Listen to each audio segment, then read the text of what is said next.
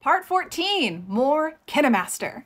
So once you have selected the media that you want to bring in, you can always add more, but once you've done your initial selection of all of your hosting, you will go back to this main editing window in Kinemaster and it will put your clips on the timeline. The timeline is this bar shown here on the bottom of the Kinemaster app.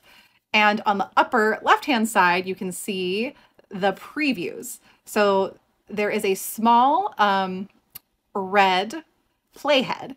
And as you drag the playhead with your finger, you'll see the preview window change because wherever the playhead is whatever part of the timeline you are editing. Other important things to note about the Kinemaster layout: to the left, there is a backward swirly arrow. That is an undo button. If you make a mistake, undo it.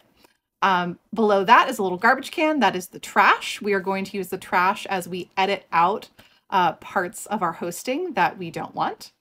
And when you click or push on the clips in the timeline, you'll know you've selected the clip to edit because it will be highlighted in yellow, and this additional menu will pop out from the side. This menu from the side are a bunch of editing options.